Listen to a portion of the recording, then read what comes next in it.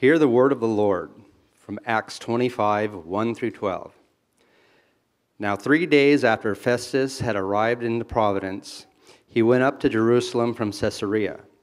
And the chief priests and the principal men of the Jews laid out their case against Paul. And they urged him, asking as a favor against Paul that he summons him to Jerusalem, because they were planning an ambush to kill him on the way. Festus replied to Paul was being kept in Caesarea and that himself intended to go there shortly. So he said, "Let the men of authority among you go down with me, and if there is anything wrong about the man, let them bring charges against him." After he stayed among them not more than 8 or 10 days, he went down to Caesarea. And the next day he took the seat on the tribunal and ordered Paul to be brought. When he had arrived, the Jews who had come down from Jerusalem stood around him, bringing many and serious charges against him that they could not prove. Paul argued in his defense, "Neither against the laws of the Jews, nor against the temple, nor against Caesar have I committed any offense." But Festus, wishing to do the Jews a favor, said to Paul, "Do you wish to go up to Jerusalem and there be tried on these charges before me?" But Paul said, "I am standing before Caesar's tribunal, where I ought to be tried. To the Jews I have done no wrong, and you yourself know very well. If then I am a wrongdoer and have committed anything to which these charges against me, but if there is nothing to their charges against me, no one can give me up to them. I appeal to Caesar." Then Festus, when he had conferred with his council, answered, "To Caesar you have appealed, to Caesar you shall go."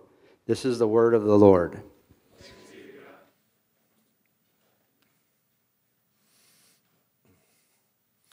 Do you have permission to stand there and preach? I have all the permission I need.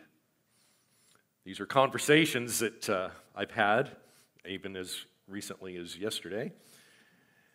And I've seen it firsthand. If you don't know your rights, people are very happy to take them from you. Today, we're going to see the Apostle Paul making a good and full use of his rights. And he did this in a pagan world under Nero, a king who would eventually prove to be one of the worst enemies of the church and one of the worst emperors in Rome. But the Apostle Paul wisely made use of his rights and exercised them to the glory of God. So why should you care? So what? Because sometimes people will try to alienate you from your rights because maybe they don't like what you're saying. Occasionally, I've seen it. It comes from overzealous and sadly untrained law enforcement who are happy to deprive you of your First Amendment rights. What do we know? Our Lord created this universe, and He has commanded the church to proclaim the gospel everywhere, in the highways, in the byways, in our conversations. We have all the permission we need to preach the gospel. It comes from the Creator of the universe. Thankfully, we have something here in America called the First Amendment. Not every nation in the world enjoys it. But it was predicated on this idea that we need to be able to proclaim the truth. And we need to be able to speak it in the public forums. You don't just have to hide your faith in the four walls of the church. Some of you know we had a little outing yesterday. And I want to affirm and thank the San Diego Police Department who protected my free speech rights when I was surrounded by some Antifa and Black Lives Matter folks who tried to impose what we call the heckler's veto. Thankfully, my rights were upheld and my person protected, and praise God for that. As believers, we need to know our inalienable God-given rights, and looking around the room, we need to secure them for our children and for our children's children. Why? Because we have a job to do. We have to preach the gospel. And thank God we live in America where, at least for now, we can do it lawfully, publicly, boldly, if we dare show up. We're continuing today our study in the book of Acts. Some of you are dropping in here for the first time, so let me give you some context. And by the way, it's interesting, there's a lot in the book of Acts given to this kind of episode. And I think we should just let the repetition and the emphasis of Scripture do its work. So rather than skipping over, we're just going to drill down. And even though some of this will sound familiar, it's here for your edification. Remember, falsely accused of bringing Gentiles into the Jerusalem temple and violating the sanctity of the temple, a Jewish mob attempted to murder Paul right there in the holy place of God. Paul was rescued by the Romans, and in an attempt to try to get to the bottom of what happened, they hauled Paul into court before the Jewish high court, the Sanhedrin, and the high priest. But the proceedings there also became violent, and the Romans had to shuttle Paul away again to safety. The next day, 40 Jewish zealots took an oath. They were going to murder Paul and ambush him. So they enlisted the help of the Sanhedrin to have the Romans bring back Paul to the council or to the courts so that they could assassinate him on the way.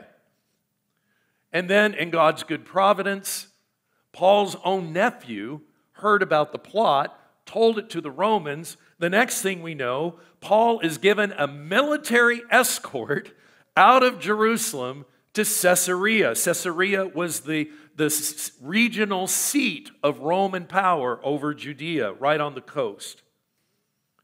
Then there was a trial. And Paul was put on trial before Felix. Felix was the governor at that time, notorious for his cruelty and his greediness. And even though the Jews made their case, they had no evidence. They had no proof. And Paul should have, rightly, justly, been released at that point. But that's not what Felix did. Greedy Felix, in an attempt to want to please the Jews, and in hopes of getting a bribe, threw Paul into jail, even though he was innocent. He sat there for 2 years. Can you imagine? Now, we pick up the story.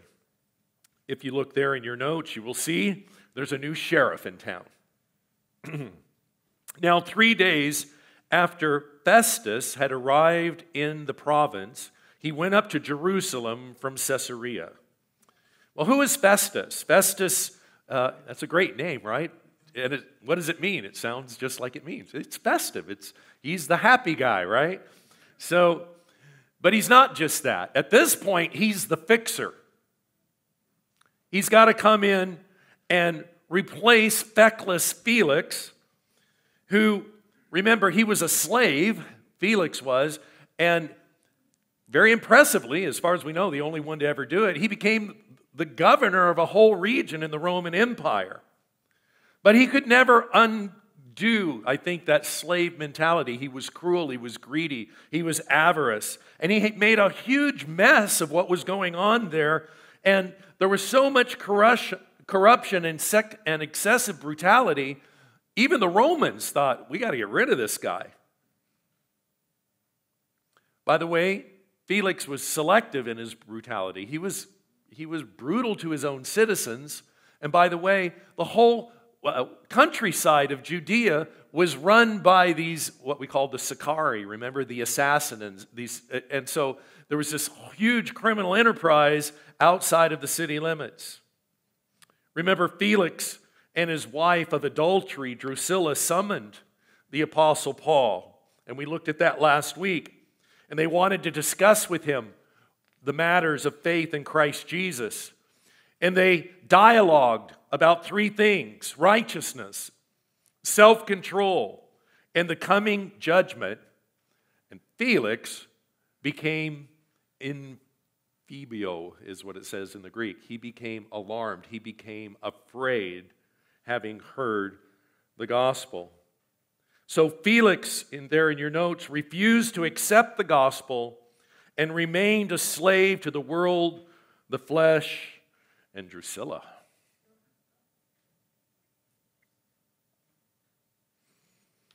Now along comes Festus.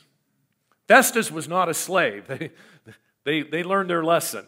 So Festus was this guy of noble birth. He was a Roman insider. He was an aristocrat. He was one of the 1%ers. And he wanted to come and restore order.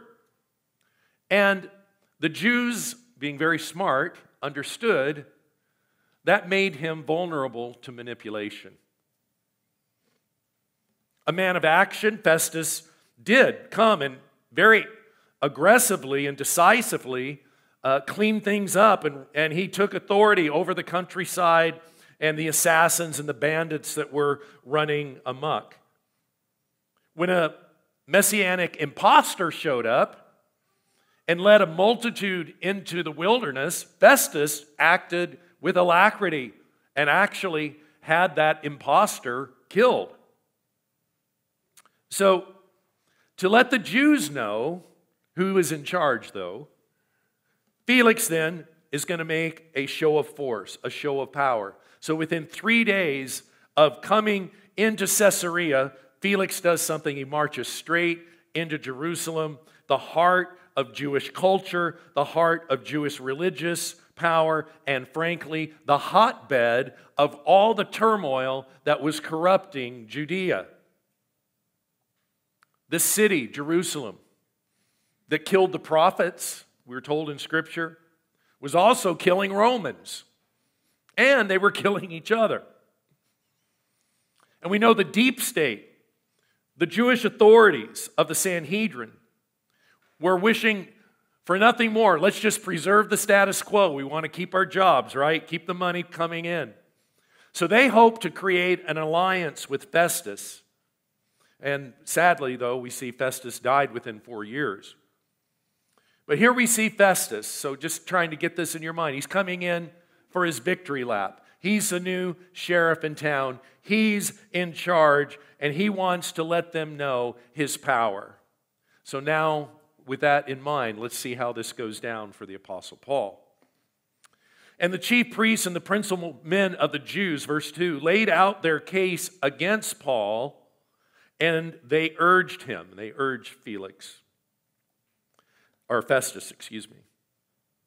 So interesting. Festus does what all politicians do. First, he goes into Jerusalem. And notice in your text there, he says he met with the high priests. Did you know there was more than one high priest? Well, not more than one at a time officially, but you had other people who had that office who was still in the area. And he met with the members of the elite. The high priest at the time, by the way, his name was Ishmael. And he had been appointed by another governor.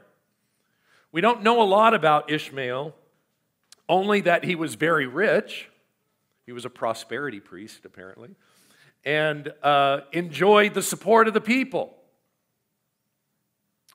Interestingly enough, they took a delegation of the elites of Jerusalem to go up to meet with Caesar, and Ishmael was one of them, but guess what happened? They took Ishmael captive and held him prisoner. And by the way, at the end of the Jerusalem War in 70 AD, they beheaded Ishmael in Rome. The Mishnah says something interesting. It states that with Ishmael's death, the glory of the high priesthood departed. So something great is happening in what's happening in the people of God. In 70 AD, Jerusalem will fall, the temple will come down, and the glory will depart. The kingdom of God will be established in its fullness, and even the Jews themselves admit that the glory on the high priesthood disappeared. Why? Because we have a greater and better high priest in the Lord Jesus Christ. We have a greater temple in the Lord Jesus Christ. The economy of redemption, the old covenant, is passing away. And even the Jews admitted that. And so here's Festus. He's meeting with all the power players.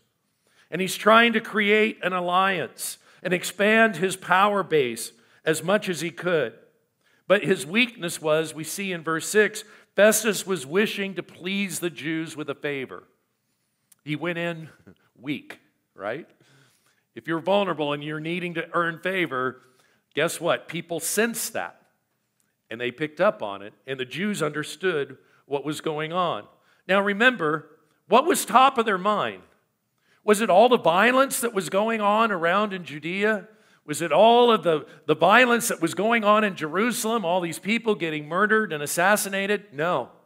They were obsessed. They were preoccupied. It had been 2 years and they still could not get the Apostle Paul off their mind. I hope that's our reputation. That we are so effective for Christ, that we stand for Christ with such boldness and courage, that the gospel goes forth and people cannot get the gospel and the kingdom out of their mind. So after 2 years, notice verse 3, asking as a favor, so they recognize he's vulnerable for this, they ask for a favor against Paul, that he might summon him to Jerusalem, because they were planning an ambush to kill him on the way. So the Jews, again, trying to exploit the honeymoon with Festus as he's getting started, ask for Paul to be sent to them. Why? Because a change in venue would make him vulnerable to ambush. Now that should sound familiar, right? That's what they tried earlier. They tried to ambush Paul, but the Jews found out about it and rescued Paul. But there's a major difference here now. Remember, in the last time, it was these 70, what I'd call roughneck, redneck, zealot patriots who came up with the idea, let's assassinate Paul. And then they went to the Sanhedrin and said, ask for Paul to be sent, and we'll do the deed, and we'll assassinate him. But now it's not the outsider, roughneck, redneck patriots. It's the shepherds of Israel. It's the pastors. It's the religious leaders, the political leaders, the people entrusted with the spiritual and political oversight of the people of God who are now have owned that plot and have internalized it and are now initiating murder against an innocent person in violation of everything the Scripture teaches. So what does that teach us today? Religion does not always improve a person. I know that's politically incorrect. After all religions are good. All religions are essentially teaching the same thing. We're told this all the time. But is that true? Religion can turn some people into suicide bombers. Yesterday, as we were standing down in San Diego, whether you realize it or not, the people that are involved in the LGBTQ lifestyle, it's really a religious movement. If you will, I hate to say it out loud, it's a sex cult. And they were as obscene and as violent as they thought they could get away with yesterday. Their religion didn't make them better. And I know it's not politically correct to say, but I challenge you to do your own research. Who can stand up to scrutiny of the major world religions? Have you read the stories of Muhammad? Do you know what he did? You need to know that. He was a violent and perverse man. Oh yeah, and so was Buddha. And so the only person to ever be able to stand up to the highest and greatest scrutiny, morally speaking, is the Lord Jesus Christ. Remember, Jesus was being challenged, and Jesus turned around and said, "Who among you reproves me of sin?" And even his enemies could not find a legitimate charge against him. So, religion for the sake of religion may or may not have a good effect on you. Why? Because we need Christ. We need Christ in all of his glory. We need Christ to come and change our hearts. We can become self-righteous, arrogant, condescending Christians. Totally contrary to Christ. We need God to come and change us and renew us and to slay our old fallen natures.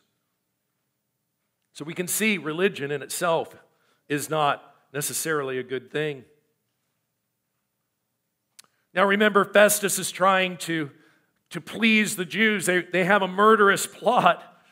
And we'll see, it should come as no surprise, because I believe God was helping Paul, for Paul to realize, wait a minute, this is not good. And we're going to see how God works, even with religious leaders and political leaders conspiring together, yet God will have his way. So let's talk a little bit about double jeopardy. Thankfully, in the United States, according to our Constitution, when we take time to obey it, you cannot prosecute a person more than once for the same offense.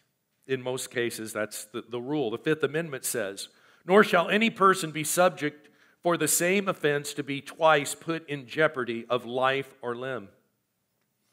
Thank God for that. That's the result, by the way, of Christian judicial theory being brought to bear into our culture. But in Rome, that wasn't the case. Paul had already been tried and been found innocent. But they didn't get the result they wanted, so they're going to try him again. But that's an abuse. It's an abuse of justice. It's an abuse of courts to try to prosecute somebody twice for the same crime. But of course, we see it happening, unfortunately, in our modern degraded judicial system. People and governments are engaging in what's called lawfare. I don't know if you've heard that word. Lawfare. And by the way, why do they do that? Because even if they're unsuccessful, the process is the punishment. They will bring charges that they know you are wrong. They will sue people and then force them to defend themselves all the way into bankruptcy. I don't want to get into my issue, but I've been affected by this. What about our dear friend Troy Newman? He is being sued right now successfully by Planned Parenthood for $18 million. For doing what? Catching them committing felonies. And the judicial system is turned against them, against Troy, for exposing that they were selling baby body parts, which is a felony. And it was an open secret, and he documented it. And for doing what is right and good, the courts were manipulated and used to bring an $18 million judgment against him. The courts, that's why we need Christian judges. We need Christian attorneys. We cannot hand this over to the ungodly and expect them to not abuse power. Paul ought to have been released by Felix 2 years earlier. They had failed to convict him. But in order to curry the favor of the Jews, Paul is being used as a political pawn. Verse 4, Festus replied that Paul was being kept at Caesarea and that he himself intended to go there shortly. So, said he, let the men of authority among you go down with me, and if there is anything wrong about the man, let them bring charges against them. So Festus, again, trying to please them, tries to throw them a bone, but the decision is interesting how he makes it, right? It's all more or less driven by pragmatism. It was simply more convenient for the Jews to come down to Jerusalem, to Caesarea, for Festus. Plus, there's probably a little posturing going on, right? It's the lessers that come to the greater, not the greater to the lesser. And he's trying to put them in their place. Oh, you want to have a trial? That's fine. You come to me on my terms. But Festus, unwittingly, is doing the will of God. By that decision, he's delivering Paul from the murderers, because they wanted Paul to go to him. Festus changed it, probably, frankly, out of a little bit of human pride. I hope that encourages you, because note how God used the selfish motives of fallen men to further his purpose. Sometimes I know we're frustrated. We look around and we, oh, Lord, how long will the wicked prosper? And we understand the laments of the Scripture. But be assured, God is at work, and he will even use ungodly motives of ungodly people to be able to advance his agenda in the earth. But there's good news for us here today, spiritually speaking. There is no divine double jeopardy. And we should rejoice in that today. Based upon God's nature, he is holy, he is just, perfect in all he does. As a believer, you can know that in Jesus Christ there is absolutely no chance of any condemnation coming to you. If you have repented and believed on Christ, you have eternal life. That's what Jesus said. Truly, truly, I say to you, whoever believes has eternal life. That's amazing. So Christ's death on the cross, his resurrection from the dead, is a once-for-all event. Christ paid every last cent for every last sin of every last believer who is trusting on him. And because God is just, God cannot and will not punish sin twice. No double jeopardy. The Lord laid upon him, that is Christ, the iniquity of us all. He is our suffering servant, and he paid the price for our redemption. And God grants all who believe on Christ full immunity from the curse of the law and full deliverance from the second death, which is the lake of fire. The Apostle Peter put it this way: he himself bore our sins in his body on the tree, that we might die to sin and live to righteousness. And by his wounds you have been healed. That'll even make a Presbyterian say amen. Any Presbyterians out there? So by nature and by our actions, we were all sitting on death row. Then came the greatest news that your sin-weary heart has ever heard. An acceptable sacrifice has come, even one who is without spot and without blemish. And our Christ interposed his precious blood, and the sentence of death that I deserved and that you deserved, he absorbed. Praise be to God. You are no longer in jeopardy if you will only repent and believe. And so today, have you? Have you repented of your sins? Have you put your faith in Christ? Will you let him remove your jeopardy so that you will not have to stand condemned before God? Being freed from the curse of the law, you are now empowered to live a life of gratitude in accordance with the commandments of Christ to the glory of God. And that is our testimony for all of us who are in Christ. Let's continue. Verse 6, and then he stayed with them not more than 8 or 10 days, and he went down to Caesarea, and the next day he took his seat on the tribunal and ordered Paul to be brought. And when he arrived, the Jews who had come down from Jerusalem stood around him, bringing many serious charges against them that they could not prove. So the trial convenes. They go down to Caesarea. The Jews make serious charges, but produce no proof and no witnesses. And just a little aside here for you Bible nerds. Notice you always descend from Jerusalem. Well, how is that possible? Caesarea was to the north. Didn't they go up to Caesarea? No, you're not thinking biblically.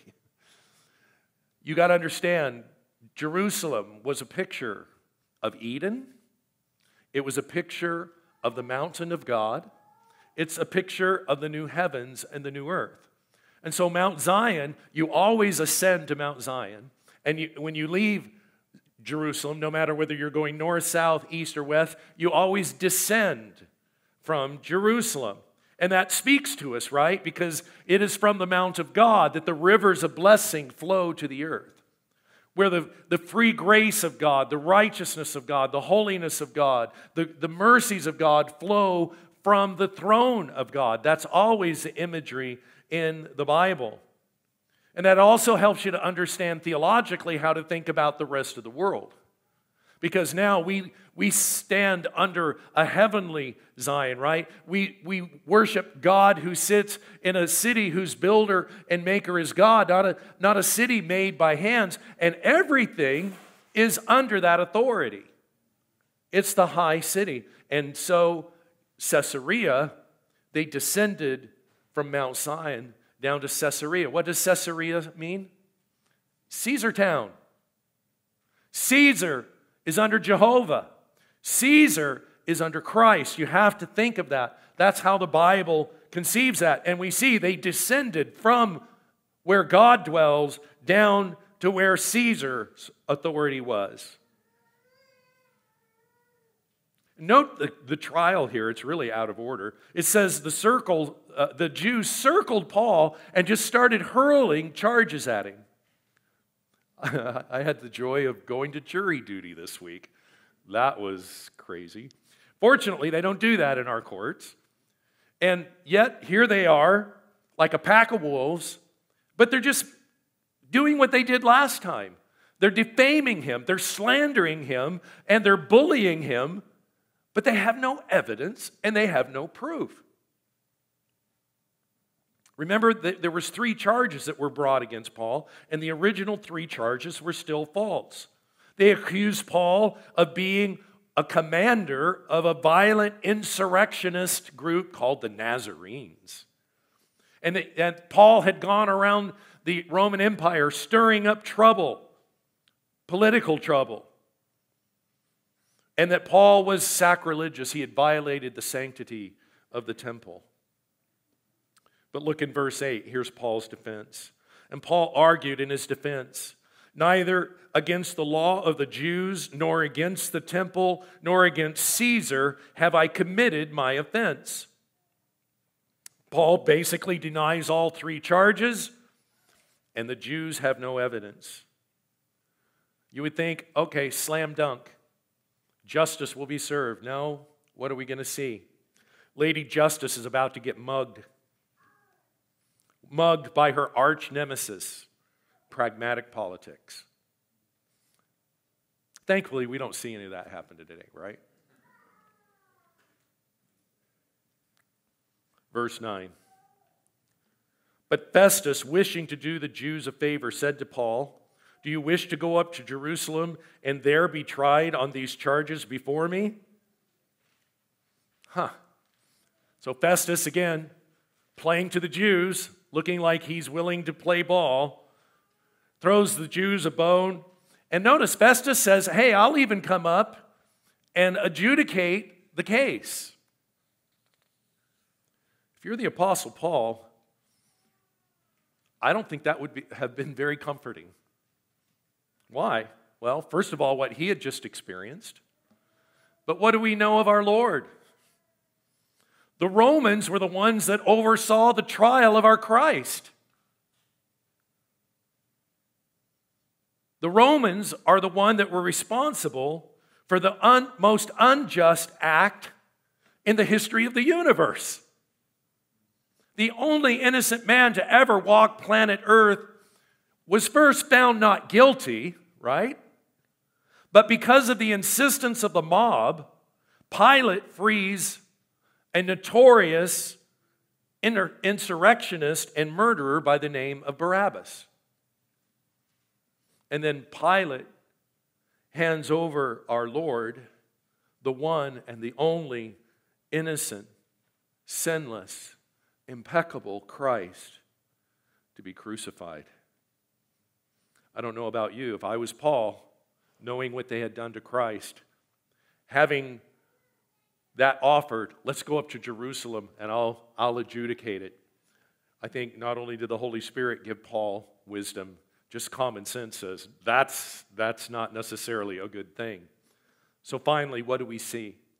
We see a rightful appeal. But Paul said, I am standing before Caesar's tribunal where I ought to be tried. To the Jews I have done no wrong, as you yourself know very well. If then I am a wrongdoer and committed anything for which I deserve to die, I do not seek to escape death. But if there is nothing to their charges against me, no one can give me up to them. I appeal to Caesar. Then Festus, when he had conferred with his council, answered, to Caesar you have appealed, to Caesar you shall go.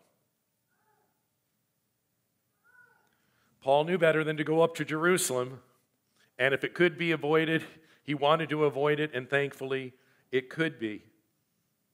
But he knew what was going on. Festus was willing to give him up to the Jews in a heartbeat, even if that meant him finally being convicted of some spurious crime. That is, if Paul survived the trip to Jerusalem and wasn't assassinated along the way. But the right of a Roman citizen to appeal to Caesar was an absolute right. And so Festus had no choice. Praise God. To Caesar, Paul appealed, and to Caesar, he will go. Well, some of you know your history. Was that really a smart thing to do? Why? Who was Caesar at the time? Wasn't it to vicious Nero to whom Paul appealed? You're going, wow. Did he jump out of the frying pan into the fire? Anyone familiar with Nero's persecution of Christians might be saying, Paul, what are you thinking? What are you doing? And by the way, they will eventually be proven right. Tradition holds that Paul was eventually beheaded in Rome as a martyr for his faith as part of an execution of Christians ordered by Nero as a result of the great fire of Rome that he blamed on them. And this, according to church tradition, took place in AD 64. But this is earlier. And by the way, this was generally a more stable time of Nero's reign. Nobody had really seen the dark, sadistic side of him at this point. But either way, this was God's providence still at work. Paul is going, yes, in a very unexpected and a very circuitous way, to Rome. And this is exactly what we would expect. Why? So after sitting in God's waiting room 2 years, Paul will bear witness to Rome just as Christ had promised. That should be reassuring to us. God's promises will not fail. As we wait, can you imagine what Paul must have been thinking for 2 years? We don't know much of what happened during that 2-year period while he's in Caesarea. There's just not a record of it. I'm sure he was writing letters. I'm sure he was meeting with people. I'm sure there was ministry going on. But Paul had the promise of God that he would bear witness to Christ before Jews and Gentiles and kings. The king's part had not taken place. And now God's promise is starting to come true. Probably not in the way that he imagined it, but God will not fail in his promises to Paul or to you. Maybe you feel like you've been in the waiting room 2 years, waiting for God's promises to come to pass in your life. Don't give up. Continue to stand. God is faithful. I imagine Festus was a little bit relieved to be able to get Paul off of his agenda, get this troublesome matter out of his hands, but little did Festus know he was just part of the puzzle, part of what God was doing to advance the purposes of the kingdom of God. So what does this mean for us today then? So, in conclusion, when you act to assert and defend your rights, remember one thing. It's not just about you. We must consider the impact that it will have for our children and for the church and for the kingdom of God. The church needs to be the church. We need to be the salt and light. We are commanded to reprove the unfruitful deeds of darkness. That's what we did yesterday. We're commanded to be the pillar and the ground of truth. That's what we're commanded to do. We have to be able to speak. We need to be able to speak freely and boldly, privately and publicly, wherever we can. It is what Christ has commissioned us to do. And praise God, we can do it here in freedom. Praise God for those who will do it in spite of persecution. I pray that we would be those people. But for the sake of our children and our children's children, and for the sake of the church, and for the sake of our community, we need to contend for and defend and assert our constitutional right of free speech. We are commanded to preach the gospel to everybody, everywhere. And by God's grace, may we become good stewards of our inalienable God-given rights and use them to secure for generations yet unborn these rights so that they can hear and believe and proclaim the gospel. As Paul used his rights to advance his ministry, may we have his same boldness. For I am not ashamed of the gospel, for it is the power of God unto salvation. Let's pray.